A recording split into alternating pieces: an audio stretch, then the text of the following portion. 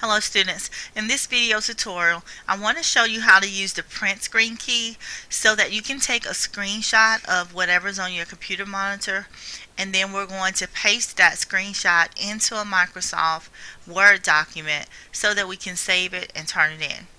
So there will be several assignments where you will have to take a screenshot to show me that you've done the assignment, and you will have to save it in Microsoft Word and turn it in to me. So I want to demonstrate to you how to do that.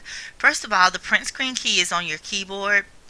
It's up next to the F12 button.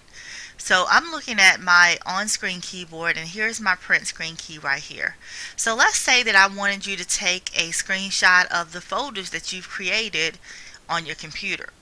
So, and I'm at home, so here's my folders that I've created on my computer. And if I wanted to take a screenshot, I simply hold the print screen key for 3 seconds.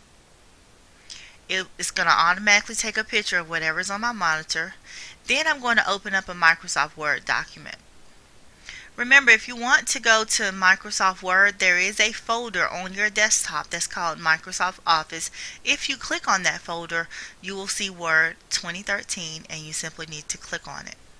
So I'm going to click on a blank document, and I'm simply going to either right click and paste, or I can do Control V. And here is my screenshot. It took a picture of what was on my screen at that particular time.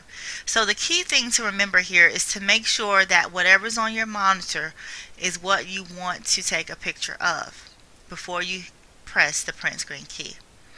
This concludes the video tutorial on how to use the print screen key to take a screenshot.